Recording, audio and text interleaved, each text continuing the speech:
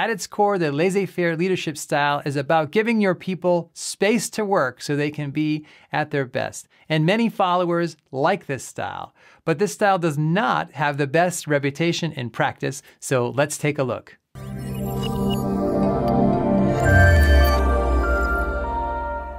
We are at the end of a 3-part series.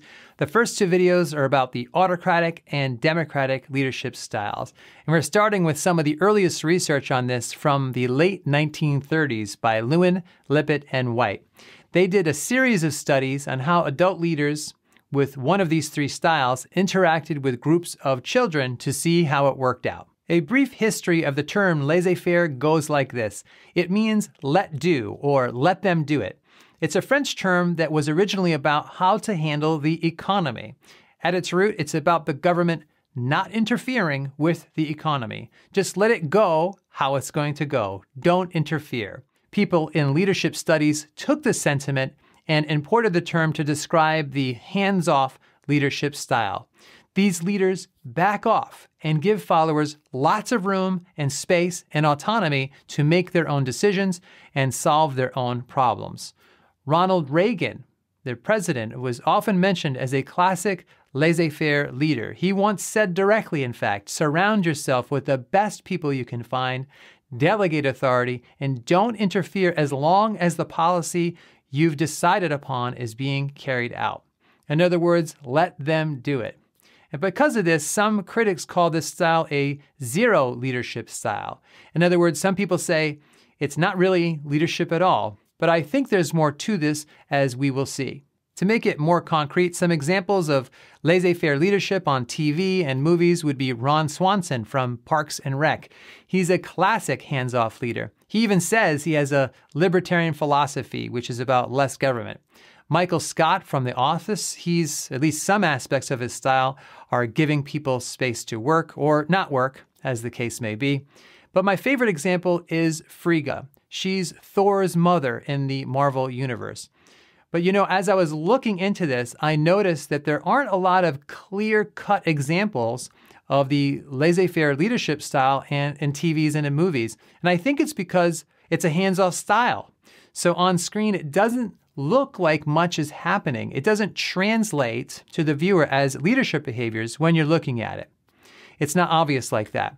But you see a positive example in Frigga. So Thor's mother, and we'll have a little science fiction moment here. She's the queen of Asgard, but she doesn't have a top-down style, even though she's a queen. In most instances, she stays out of the day-to-day operations of Asgard. She's not about pushing her authority, but she does have authority. She just comes in at key moments, for example, to nudge Thor, or to counsel the king, or to encourage Loki. People come to her for guidance, and she helps them figure it out without telling them what to do. She's a bit hands-off. But these examples give you a taste of what it looks like in daily life. Compared to autocratic leaders and democratic styles, the laissez-faire leader will give some overall directions and deadlines and goals and resources, but they will then encourage you to do it on your own. They will have fewer meetings, they're less likely to check in on you for progress updates, and they're not going to observe you or watch you very much. It's a philosophy of non-interference. So when they do interact with you, they are more likely to listen and give some general advice and not as likely to micromanage you. They're not going to tell you how to do it. And this is because they have a lot of trust in their people. If you come to them for advice, in fact, they might tell you what they would do personally, but ultimately they expect that you'll take that conversation and go make your own decisions. And it can be a very empowering style in this way. Followers feel freedom, agency, and responsibility for their project. And that's really the whole key. Laissez-faire leaders believe that their followers are at their best and are most motivated by autonomy. Followers will do great if you just let them do it. So let's begin to look at whether or not this is effective. Many followers prefer this style compared to working with autocratic leaders. In Lewin's study, 70% of participants preferred the laissez-faire style of leadership. Only 30% preferred autocratic leaders. And in practice, some successful leaders use this style. Warren Buffett is currently the 4th wealthiest person in the world. He runs Berkshire Hathaway, and he's a laissez-faire leader. And he's famous for only scheduling about 3 or 4 meetings per month. So he's not watching people very closely. But he can do this because he has a key feature in common with most effective laissez-faire leaders. And it's a feature that Ronald Reagan mentioned. The best case scenario is that these leaders surround themselves with the very best people they can possibly find. If you're only dealing with followers who are the smartest, most educated, self-motivated, and competent people, then you really don't need to supervise them very closely. They know how to do it. They're excited to do it. So giving them space to do their work makes sense. But this style is not generally effective. There are lots of studies that say this amount of freedom can cause stress for followers. In fact, in Lewin's original study, some participants preferred working under autocratic leaders.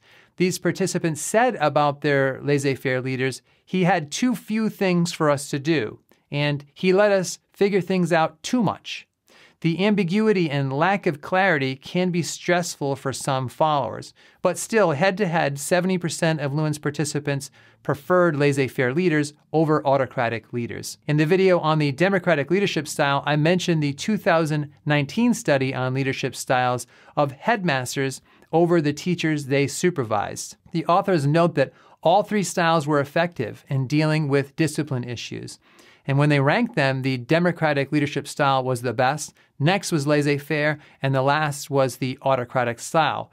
But they were still all effective to some degree. So yes, leadership in the laissez-faire style can be effective, but it may not be the most effective in most situations. Let's clarify a few misunderstandings about this style.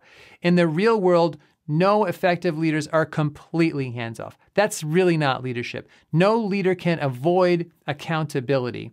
The leader is still on the hook for results. So laissez-faire leaders still expect results from their followers. At minimum, they establish goals, milestones, and provide resources to help their followers move forward. What makes them different from the other styles is they leave almost all of the day-to-day execution up to their followers. Another point of clarification is that this style sometimes has a bad reputation because people make a huge mistake and they think it means lazy, which it doesn't. Lazy is a common word that means a person is unwilling to work hard. The words just sound similar. But laissez-faire, again, which is French, has an entirely different motivation. It's about providing autonomy to your followers so they can work on their own. A summary of the pros and cons goes like this.